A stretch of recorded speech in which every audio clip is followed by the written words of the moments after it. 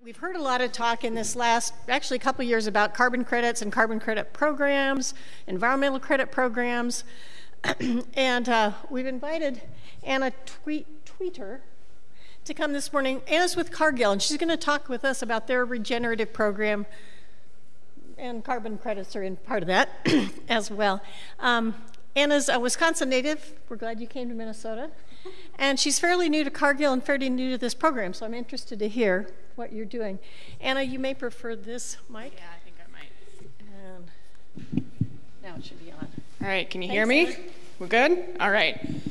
Yeah, thank you for the opportunity to talk. Before I get into everything, I'm curious to see how many of you have been approached by any sort of carbon program at this point. Bayer, Teeter, whoever. So not many of you. I think that that's a really great opportunity for all of you to learn a little bit more, and hopefully I can do that. I know that there's a lot of mystery around carbon markets and where does it go, where does it come from, how does it work, and so part of my intention today is to be more educational and less sales pitch, if you will. And so I'd really like to walk through how a lot of this works, and then I'll talk about our program as well, just to be as an example of what you can compare to. So, as Margaret mentioned, there's a lot of companies making a lot of claims about carbon, greenhouse gas emissions, a lot of intentions being set. And so how do they plan on doing that? A lot of them think that ag-based carbon credits are the way to the future for them. And so I'm gonna talk about kind of how that process works for them and where we're at. So you can see here a ton of different companies have talked about going net zero by 2050.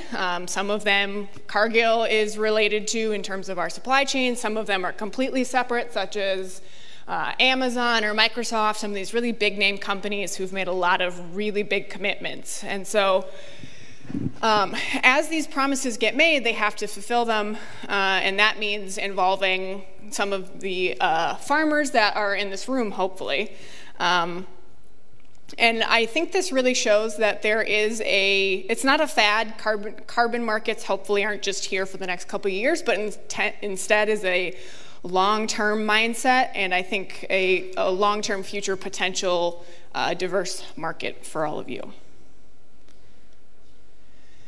So, as I talked about, these are some of the really big companies using science-based target initiatives, and what this means is they're using science-based measurements for greenhouse gases to measure and compare against in terms of their supply chain commitments.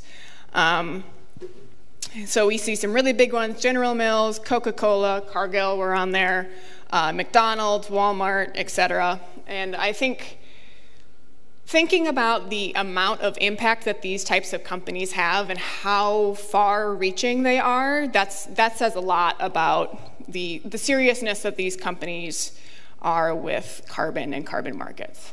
Yeah, question? Yeah. So what it says 31% intensity under McDonald's, what's that mean? Yeah, 31% reduction in intensity in the greenhouse gases that they're... That's their goal, or that's where they're at? That's their goal. Yep.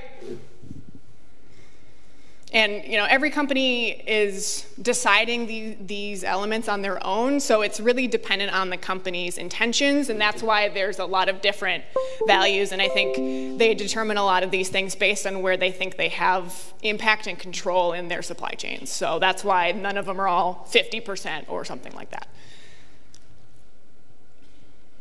So why now? I think a lot of you are familiar with the conversation around climate change, or at least these really intense changes in weather that we've seen, the drought we had this year, the really intense 3, 4, 5-inch rainfalls that some of us have seen.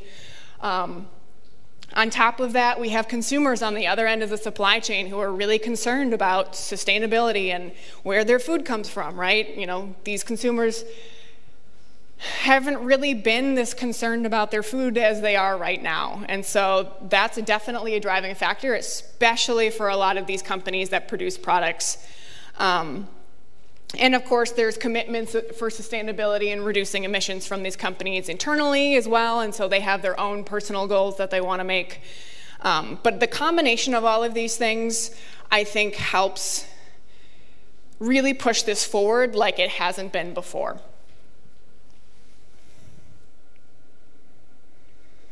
And so as a lot of what I've alluded to, agriculture is how we will address climate change, protect our land and water, and sustainably feed our growing population. There is no alternative to producing feed, fuel, and fiber, so what we're doing with the soil and what we want to do with the soil is what we need to do now. And if we want to see those changes, we know we need to incentivize farmers to do so. It's expensive to implement these practices, and we're asking a lot from you, so why not pay you to do it, right? We want to make sure that if we want to see the results, we want to get them done and get them done right. And so there's been this race to the farm gate.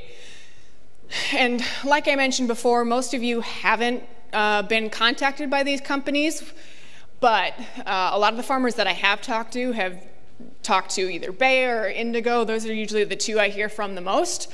There's also Corteva, there's Truterra, Nutrien, Nori, and then Cargill. There's a lot of programs, and I recognize that. And so I'm hoping that I can add some clarity around our program, as well as give you some food for thought in terms of what you should be looking for if somebody approaches you and said, hey, Mr. Farmer, I think you should sign up for this. And you go, well, here are some questions that I need to ask you before I make any sort of commitments. And so I really want you to take those pieces away and not necessarily say, Cargill's the best program for me. I really want you to find what's best for you. And so first I want to talk about the basics of carbon sequestration. We know it's plants capturing CO2 from the atmosphere and storing it in root biomass, root exudates in the soil, as well as plant biomass on top of the soil. All of that gets brought down into the soil, helps the microbes turn over and mineralize nutrients, and is captured in the soil for long-term benefit, right? And so the organic matter that it's brought into the soil, we need it to stay there. That's where a lot of these companies are concerned about using ag as a major focus for carbon sequestration, and so that's where some of the practices that you may have heard of, reduced till, no-till, really come into play. But when we're talking about carbon sequestration, you usually can see 0.5 or 0.3 to 0.5 metric tons of carbon per year captured when you implement conservation practices. So keep those numbers in mind. But the carbon market currently is very illiquid, and so a lot of the companies who are bringing this to your attention are setting the base rate because there's nobody that's really been able to say, this is the authority, this is who's setting the price for these markets. And so we are all taking our best guess at the initial value of carbon credits initially, but I think as they take off, it'll become more liquid like we see with corn and beans. And so here's a more detailed description of soil carbon sequestration. As I mentioned before, regenerative practices help to encourage more carbon into the soil and then keep it there. And then, there's a lot of other benefits besides just carbon when we do these practices. If a lot of you have heard about soil health and how that benefits the farmer, it creates resiliency, it improves reactions to drought, it increases water holding capacity, infiltration, increases mineralization. So there's all these other benefits besides just carbon that come with implementing these practices. And so I want to set some defining language first before I really get into how the process and the flow of the market is. First, what is a carbon credit, right? This is our base unit. It is the removal or reduction of 1 ton of carbon dioxide from the atmosphere. So we've taken that from the atmosphere and now we've stored it into the soil. That is the unit that we are measuring and accounting for when looking at these practices in the market. Permanence, that's a really big one that you hear a lot. While there is no perfect or strict definition, do you want me to answer a question? How do you weigh carbon? So the question is, how do you weigh carbon? Carbon gas still has a density. And as it is converted from the atmosphere, that density, into the soil, that's what is being measured. Does that answer your question?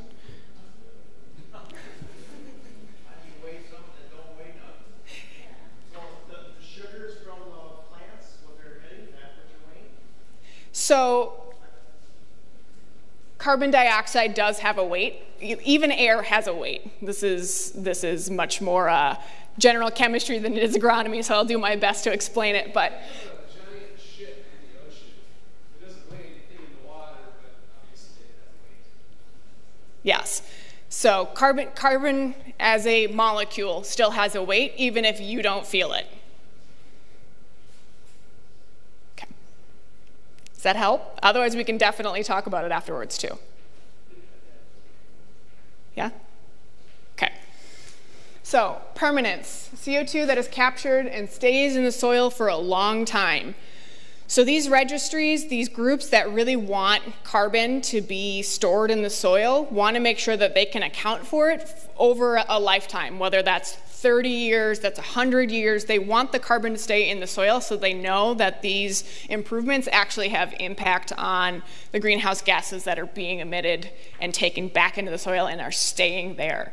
And so that's why you see a lot of these companies have really long-term contracts, because it's the easiest way to guarantee permanence. Then there's additionality, and this is bringing the new practices to the farm. And what that means is you have to add a practice to be able to participate in most of these programs, because the companies who are paying for the credits want to actually accurately account for their efforts. That's a really, really challenging thing, especially in a room like this where I'm sure a lot of you already do some of these practices. And so I want to touch on that now before it comes up as a question later, of the farmers who have been doing the practices for a long time. I recognize and hear all of those farmers, and I know that they want to be recognized as well. And so we as an industry are working to find a solution. But right now, there's no downstream customers who say, well, they did it in the past, so I'm going to pay them for doing something that I had no influence on.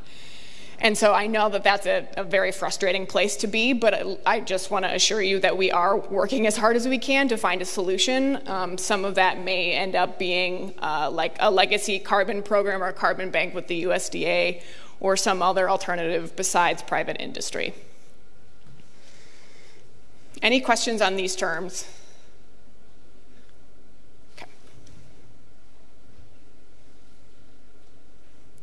So how are carbon credits quantified, right? It all kind of seems like magic when I first talk about it. There are a couple of different ways. There's direct measurement. You know, somebody goes out there with a soil probe, takes it back to the lab, measures how much soil carbon is available in that sample, done across on a huge scale. There's modeling. For example, Bayer, they have developed their own model that they reference for carbon crediting. And then there's modeling and sensing, which uses satellites that measures, so there's Optus, which is a satellite that looks at tillage residue left on the soil surface, as well as looking at greenery found on the soil surface. So when somebody talks about NDRE or NDVI, that's those green metrics. That's what they're measuring. At Cargill, we reference the DNDC model. It's the denitrification and decomposition model. It's an old model that's been really well studied, takes in over 200 different metrics. And that's what produces the calculation of how much carbon a farmer may be sequestering.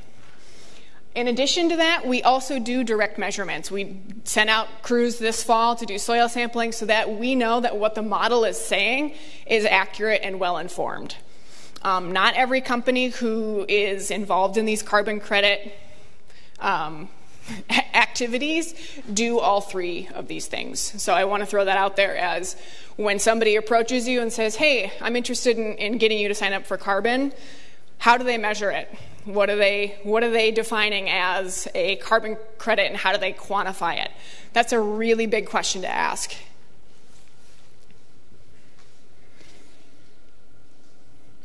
So this just came out at the beginning of November. It's by Iowa State. It's A177 is the document if you want to refer back to it. They go really in depth. It's a great article, and I think it's a really good reference. You should be able to find it online pretty quickly. But they have this general breakdown of traditional carbon offset generation, and I think that's a really helpful example. So I'm going to walk through it because a lot of the times it's kind of confusing who goes where, why, when, where does the data go, where does the money go, and so I want to make sure that we understand some of this, so I'm going to walk through it. Obviously, we have our farmers back here. That's all of you. You work with the, and I don't know why there's a text box there, but the carbon groups, so such as Cargill, Bayer, Corteva, are in this box here. And they are the ones that are starting to develop the methods. They design the project, so that's part of what my team does. We work with the farmers going this way to explain what we need the farmers to do, and then the money that comes from selling the credits comes to you, right? What you guys do then is implement those practices, and that data comes to us. Us meaning Cargill or Bayer or whoever you might have signed up with, right? From there, that data will go to a verifier. For us, that's Regrow. That's our platform that we use. They're the ones who help us calculate how much carbon was actually sequestered or captured using, again, soil, samples, satellite, and model. They take that data, and it's all protected between the groups, so they can't identify farmer, this is farmer A's information, and we're going to send it to these groups all the way over here, and then I'm going to come back to you, farmer A, and give you a big fine. That's not how that works. But the verifiers then give that information in terms of how much was acquired, not per field, but the total amount, goes to the standards to make sure that the standard, who we as the company have to follow, to make sure that they can verify the carbon credits that we're working with. They gave us a big thumbs up or a thumbs down, depending on how it worked.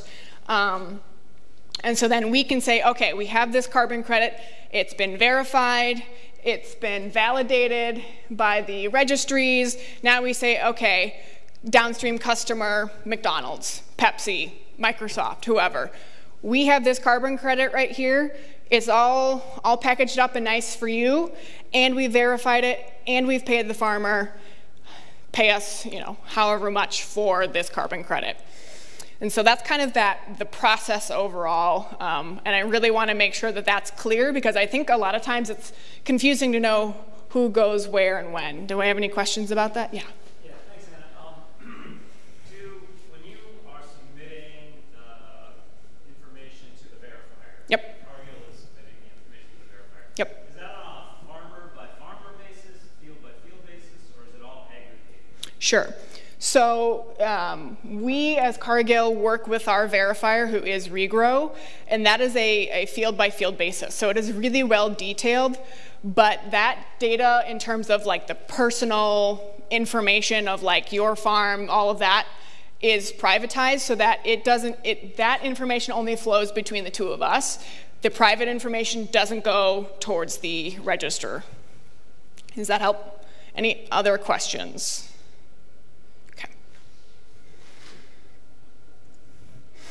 I get this question a lot.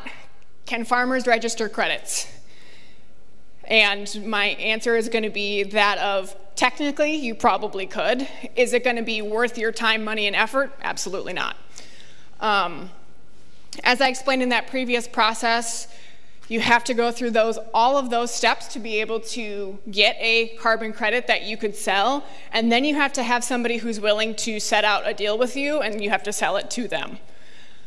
I think in the future that farmers might be able to do this, but we are not at the point where farmers can enter and kind of take out that middleman, because there are so many pieces involved right now for farmers. But what that means is Cargill takes on the risk of selling the credits. We ask you to do these practices, we pay you, we take on the risk of dealing with the credits so that you don't have to. There's currently not one standard, but we are working towards creating a standard. Not we as in Cargill, but we as an industry are creating a standard, or a couple standards that are followed between groups, between industries, so that we can actually be comparing apples to apples. We don't want to say, well, here's standard 1 and standard 10, and they don't measure the same thing at all. We want to make sure that they are all within the same realm so that we can actually sell between different industries.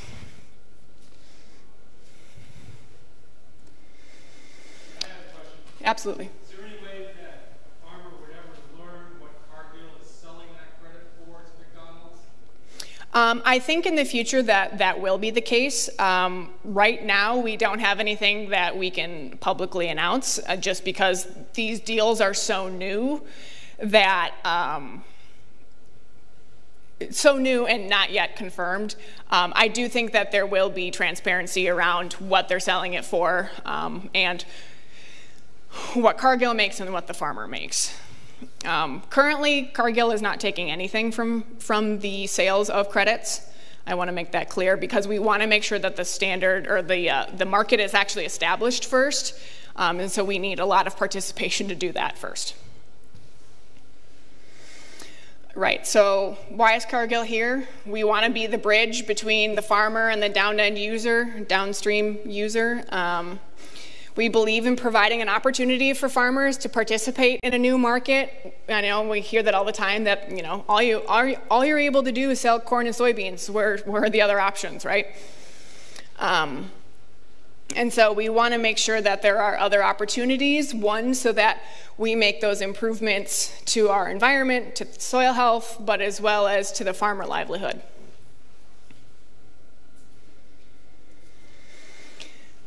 Just to give you an idea of scale and talk a little bit more about Cargill and our program.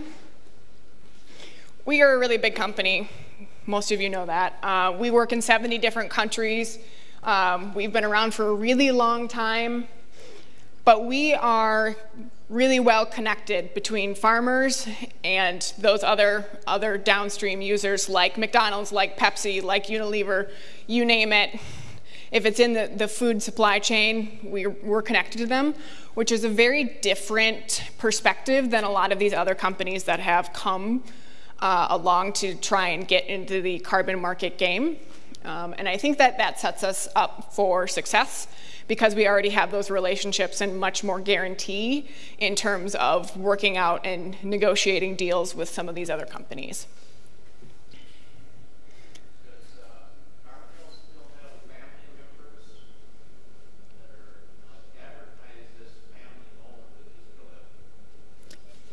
Yeah.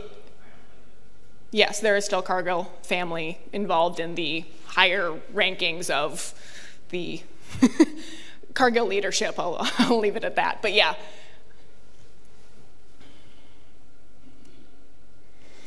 Again, just as a example, you know, we're providing insights. I mean, if any of you have worked with Cargill, you know we have a suite of solutions in terms of grain marketing. We believe that the carbon market is just another option for providing insights and opportunity for farmers. We transform a lot of raw goods, so you know we work with starches and sweeteners and create soybean meal. We do all of those things to sell to other companies. We transport all of these goods. So there's a lot of different areas that Cargill touches that provide opportunity for us and you.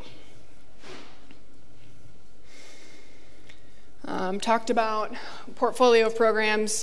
In other states, we do have other programs. Oh, question, sorry.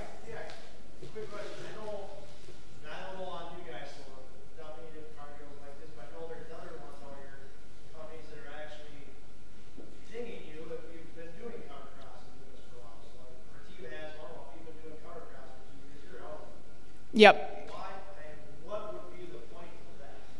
And you guys doing like that? So the question is, growers who have already been doing these practices, why are they not able to participate? And I touched on that a little bit, that there are, unfortunately, it's all directed by the downstream customers and what they're willing to pay for. And I wish I could go to Pepsi and McDonald's and all of them and be like, hey, you need to pay these farmers who have been doing the right thing. but they aren't interested in doing that right now. I will say that with how our program is set up, I do not recommend any farmers to go and dig and till and ruin the progress that they have made, because it's ultimately not going to benefit them enough to make it worth doing it in terms of the money you'd be making from the program. You're going to end up hurting yourself more than helping yourself by reversing what you've been doing for a long period of time. Does that answer your question? It has to do with the additionality Yeah. that we talked about before. So McDonald's wants to pay for something that's going to capture more carbon, not pay for something that already captured carbon, right? That's their idea of additionality. And I'm not saying it's fair. I'm not either. That's the way it is. To me, that sounds like the industry is trying to make it real easy on themselves not to pay for stuff. Maybe, and I hate to even say this because it's probably stupid, but maybe government should make language. Yeah, I've never heard. I think Adam talked on that, like I can't remember the phrase. A carbon bank. Yeah, there's legislation in the works and conversations in government, and this is not my area of expertise, so I take with what I say with a grain of salt, but we are encouraging them to consider a carbon bank to reward the farmers who have been doing it right, because we recognize that there is a need for that. So I want to put that out there, that we want to make sure those farmers who have been doing it right do get recognized, but also realize that there are so many farmers who don't do these practices that there is still it's more encouraging for those downstream customers to focus on them. Another question? Companies are grabbing the Regenerative of the world and saying, hey, how do you measure? And I highly doubt that these guys are saying, well, let's ding the guys beautiful out over the board. So. Yeah, it's frustrating. We had a question back. Okay, we had a question back there, Matt, and then I'll come up here front. Is there regionality to these programs too? Like, is there more focus on areas of the U.S. that are more have lower levels of organic matter, like the South and the East versus the Midwest, or like that? Yeah, so the question is there regionality and focus in different regions for the types of soils and potential for these programs? I haven't actually got a chance to talk about where we're at yet, but to answer your question, yes and no. A lot of it is about the opportunity of potential carbon to be gathered in the soil, whether that's really depleted soils that have been beat up for a long time and they have really low organic carbon in the soil. We can definitely focus on those farmers. And of course, there's the natural gradation of organic matter throughout the United States. The South has really low levels of organic matter. But also you have to consider that organic carbon cycles a lot faster, so it takes more work to get that carbon to stay. So it's really dependent on weather, temperature, on practices, on commodity, but right now we're focusing on the Midwest, and that's where most companies are focusing, but there is more outreach into other commodities as we speak. And then a question up here. How long have they been talking about carbon credits? They meaning the companies I'm referring to, or just in general? So the question is, how long have we been talking about carbon credits? And I believe that the early 2000s there was a really big push for carbon credits. I was significantly younger, so I can't recount my that time for myself, but there was a big push for carbon credits earlier. I don't think there was the same buy-in from private industry that there is now. A lot of that was much more cap and trade like there is in California, and it was much more government regulated, which was obviously not a very appealing thing for a lot of people, which is why now with these voluntary markets, there's a ton more excitement because one, we don't need more regulation for farmers. We want you to show and demonstrate that you're interested in doing the right thing, and so I think that's where a lot of energy is coming from. Then this carbon market, when Cargill gets it and they sell it to another company, then they can pollute more, right? That is not what they. With their credits, what do they do with? Because we're doing good. What do they do with that? They can offset their pollution. Yes. So how that works is, right, you guys are doing good. We pay you and reward you to do that. There are things that we need in our supply chain and transportation chains where we cannot reduce the amount of greenhouse gases produced to make the supply chain function at all, right? And I'm not talking about some of these industries that are major polluters outside of the supply chain, or our ag supply chain right now, but even just transporting the grain to China where you want to sell that grain, right? There's still greenhouse gases associated with that we can't get rid of. And so that's where a lot of, at least Cargill's intention is focused right now. So.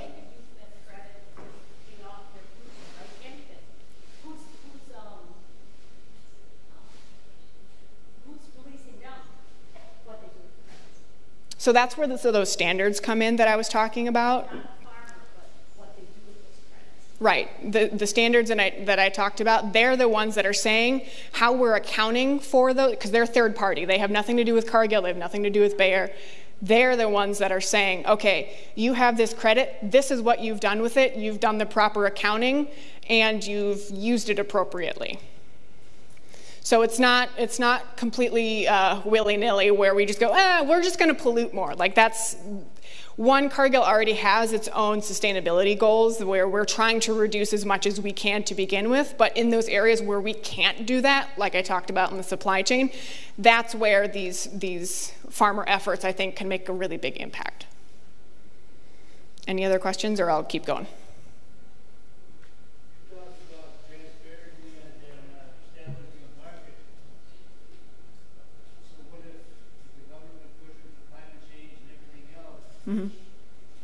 What if you sign up for your program or any one of the others? If you're getting paid so much for your carbon credits, that market goes up to what your company would be getting. Is that going to raise what you're getting, the farmer gets on the bottom line? So I will talk about that in just a second, because I do think what Cargill does accounts for that better than some other programs.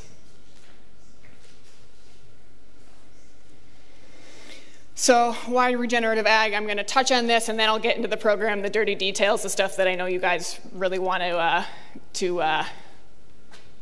compare notes with. I don't think these numbers are shocking to a lot of you, but there is research by the Soil Health Institute that talks about the impact that soil health practices have on farm. And they worked with 100 farmers in like 7 or 8 states, so it was a pretty widespread study. 97% reported increased crop resilience to extreme weather. I've already talked about that. In intense drought, intense rainfall, there's more resilience, better yields when using these practices. Increased net income. Higher yield than conventional systems. Now, I think that depends on where you live and how long you've been doing it. I think that has a huge impact on it, and we can definitely talk more about that. And then reducing average cost to grow corn and beans by $17 an acre and $45 an acre. And so just wanted to bring that up as a not only is carbon a benefit, but these other pieces as well. We talked about soil health quite a bit. Okay, Cargill Regen Connect. That's the carbon program that I'm here representing. I am not trying to sell it to you, I promise. But if you think it's a good fit, then I think we can talk. Last year, or 2021, so this year into next spring, these are the states that we're currently in. I want to say that we are working currently on expanding, and I think Minnesota is definitely in our sight line. We won't be able to announce what states we're in until this coming spring, but keep an eye out for that. I do think Minnesota has a lot of potential, so I want to say that first and foremost. So Ohio, Indiana, Illinois, Missouri, Arkansas, Tennessee are all the states we focused on. You have to be a Cargill customer at this point. It makes it a lot easier for us to keep track of a lot of these things. Practices, cover crops, no-till and reduced tillage. We are not particularly picky when it comes to how you implement these things as long as you do them, because we're really just measuring the amount of carbon captured. So I know there are other programs that are pretty strict with some of these things about how and when exactly you do it, but we try to be as farmer friendly as we can be. And then payment for the net carbon sequestered. So generally speaking, it's about $20 a metric ton of carbon is the going rate, and that's between most of these programs. I mean, I've seen variations anywhere from $5 to $40, but that $40 is for programs that also include water. We, as Cargill, measure based on per metric ton, not per practice. And the reason for that is it makes it significantly easier to properly pay you guys, as well as make sure that we are crediting the way that we need to have valid carbon credits. Typically, what you'll see is about 0.3 to 0.5 metric tons per acre, all the way up to 0.8, depending on the conditions of your soil, where you live, what practices you're implementing. That can be anywhere from $7 to about $15 an acre, depending on, again, those practices, where you live, what you've done. This enrollment period for last year was June through September. I think next year we will be open earlier so that growers can more accurately figure out what they need. And what I mean by that is we're not having growers sign up in September and then scrambling to find cover crop seed. We recognize with the potential shortages of small grains and other cover crops that it can be difficult to find things that late in the year, and so we want to make sure that we are leaving time and room for that. And then again, we are partnering with Regrow, Practical Farmers of Iowa, and Farm Raise. Practical Farmers of Iowa is here as a resource, as well as myself. Regrow is the platform that we work with. They're that third-party verifier who we have a very, very strict security data transfer policy with, where the farmer goes, puts in 5 years of past practices. You have to have not done the practice in the last year. Take that information, you have all of your fields that you're planning on working with. You say, okay, on these fields I'm going to do reduced till, these fields I'm going to do no-till, these fields I'm going to do cover crops, and you can combine those practices as well. It'll spit out a calculator to tell you how much carbon that you're capturing, so you actually get to see an estimate of how much carbon you're going to be capturing and what your payment looks like. We then take that information, say, okay, Mr. Farmer, here is the contract that you're going to sign, here's how much you're going to get paid, and then go through the next growing year, take the soil samples that we'll collect in the next growing year, take the satellite information that we've collected, how much biomass growth we've seen from the cover crops, how much residue was left on the surface, take all of that into account, come back on the back end, reconfirm how much carbon was actually sequestered, and then pay the farmer. We do it a little differently than others. We do a split payment. So the first payment comes after you've signed the contract and you have an estimate of how much carbon you're going to be receiving. That is so you have funds to do the practices you need to do. I know that there are some programs that will take a long time to get you your money, and we recognize that that's not very practical for using or implementing the practices you actually need to do. So we split payment. We do it in the winter of the first year, and then at the end of after the end of the growing season for the next year, do the rest of the payment.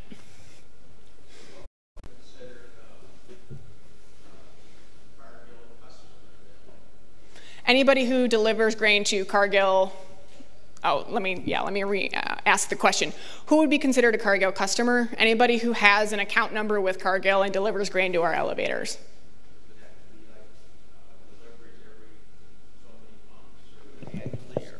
No, there is no qualification in terms of amount of grain delivered or frequency. As long as you are a customer and have delivered grain to us at some point, you are eligible. That sounds flexible then. Yes. Yep. That is our goal. Thank you. Yeah.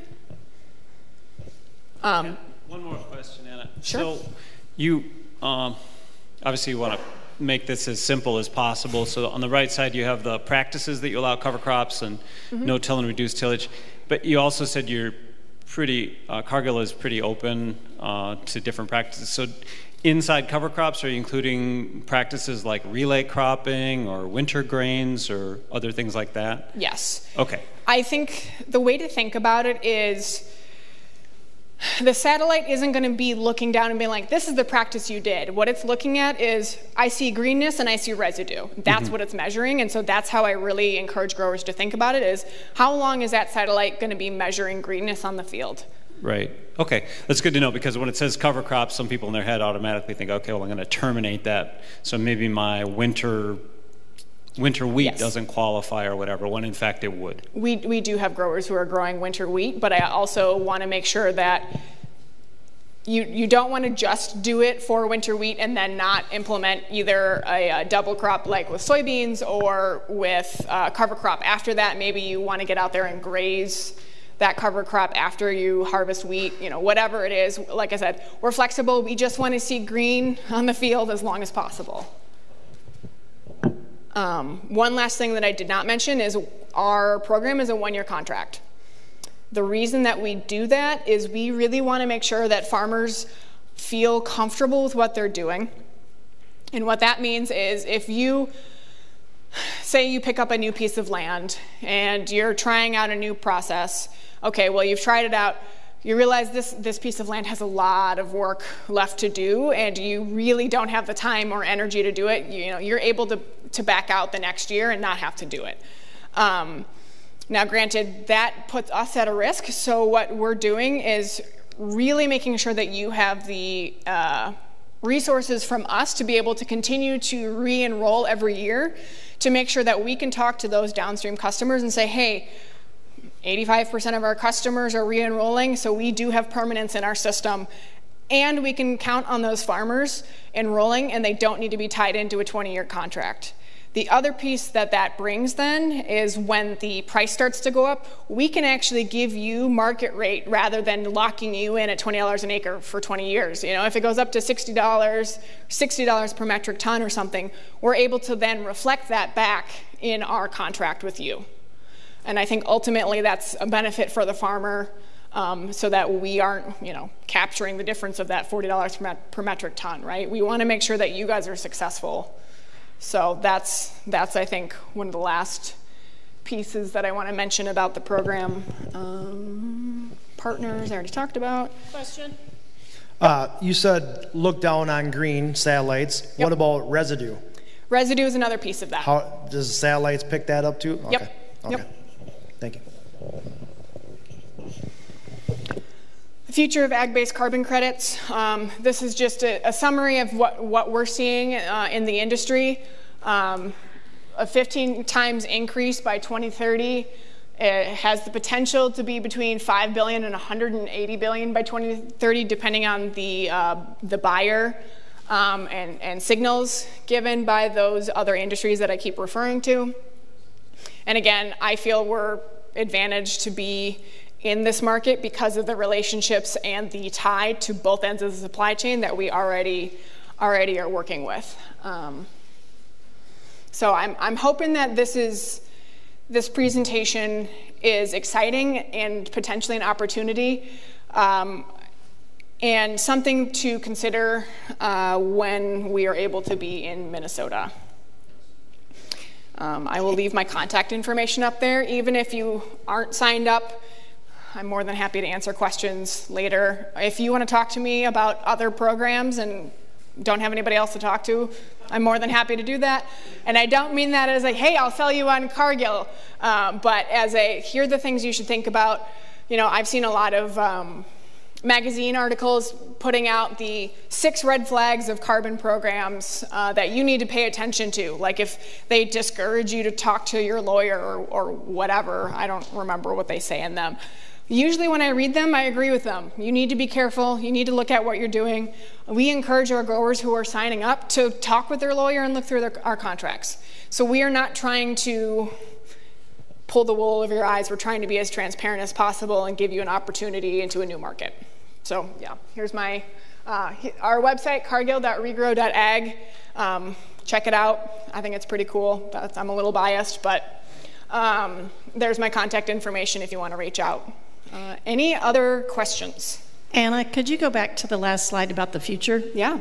So a science question rather than a business-based question is, at some point we are going to reach a max and there's a returning amount of carbon that our soils can hold.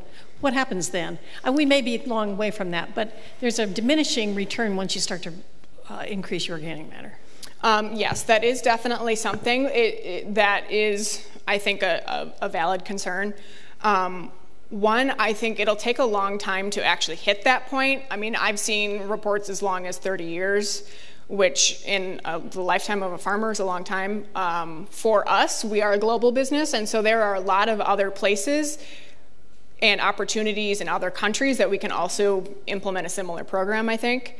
And I think we will probably continue to push the envelope in terms of how we can get as much carbon stored in the soils as possible. But I understand your concern. Is this just for farmers, or is it for like buying the land, farmers, or is this for everybody? Maybe repeat the question. Yeah, is this program for everybody or is it just for farmers? Right now it is just for farmers, at least our program. I know there are other efforts in other industries such as forestry where I know they are working on doing something similar. I think there's potential in a whole sea of different carbon sinks that we can look at. And as the soil gets better, they measure it every year. As the soil gets better, then less metric tons would save, and less would get paid. The rate of carbon sequestration is as we talked about, it kind of does this. So the rate you'll see will be fairly steady for a long time until the soil reaches its maximum capacity. But there is a lot of research talking about we don't really know what that maximum capacity is, and so there's still a ton of potential. And I mean, you talk to growers who have been doing this for a really long time, they have organic matter that is way higher than what most would consider average organic matter in their area. So I think there's potential to build for a long time. And what kind of soil testing do they do? Are you talking? So we personally are doing bulk density and soil organic carbon. So that accounts for all the carbon that's found in the soil, and then the bulk density helps us calculate the stock of that soil carbon. Any more questions, Rana? Back here, I'll give you the microphone.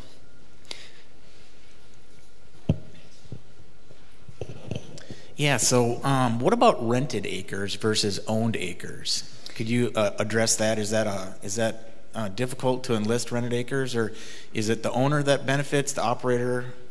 So yeah, just make a comment on that.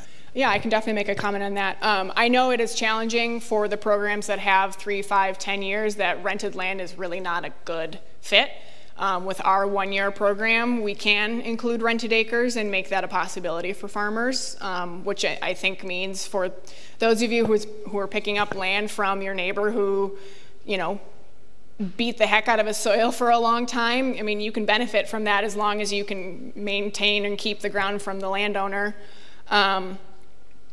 In terms of negotiating with the landowner, we don't have a ton of guidance on how that conversation should go because every relationship is different. I do recommend being forthcoming about it and trying to figure out the best way to negotiate that between the two of you, especially when you can market it to them that you are adding value to their land by implementing practices that benefit them and their soil. That would be probably the language that I would use for the landowner.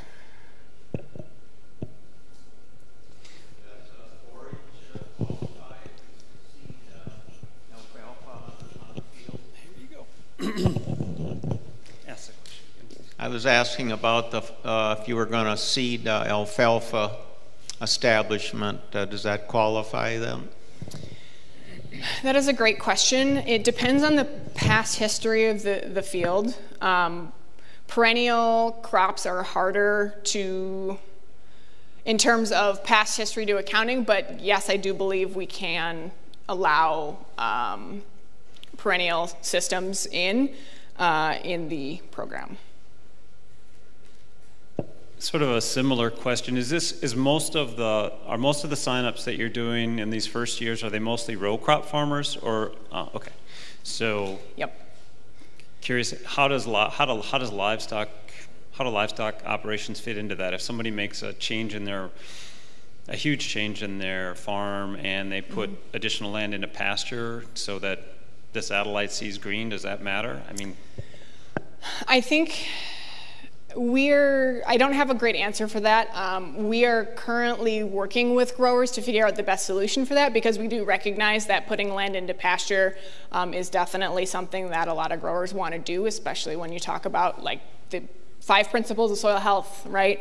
I do think the biggest thing is if you were tilling and using the ground before and you're bringing in carbon now, that's really the framework that we should be thinking about it. Another thing we're talking about currently is CRP. We don't have defined metrics around that right now because it is our first year and we're in the middle of those conversations as we speak. And I would just add, as a general statement, existing pastures today are going to fall into that same category as somebody that's been doing no-till. It's not a new practice, right? Yep. So an existing pasture today, as a livestock-only producer who's looked into this, I don't really have any options because that ground, in essence, has sequestered whatever carbon it's going to be able to hold within that capacity. So that ground isn't eligible for a carbon credit because I'm not changing any practices. right, there's no additionality. I do want to add one thing that I did not talk about before. There is a company called Farm Raise. They're pretty awesome and you should check them out. In terms of carbon programs, you can double up on carbon credit programs and government assistance or other grants with these carbon programs. You can't double up carbon program to carbon program, so you can't have one credit account for 2 different programs and get paid for both of them, because that's a very big no-no in terms of really screwing up the accounting. But in terms of like USDA, EQIP, or whatever, go to Farm Raise. They make that process really simple, really quick. And so then, I mean, I've seen numbers as close to $50 an acre for doing some of these practices. And so there is definitely opportunity there as well, because we want you to be able to do these practices and succeed. Okay, I will leave that up there if anybody wants to take a picture of it, but I don't see any other questions. All right, thank you, Anna. Thank you very much. Great presentation. Thank you.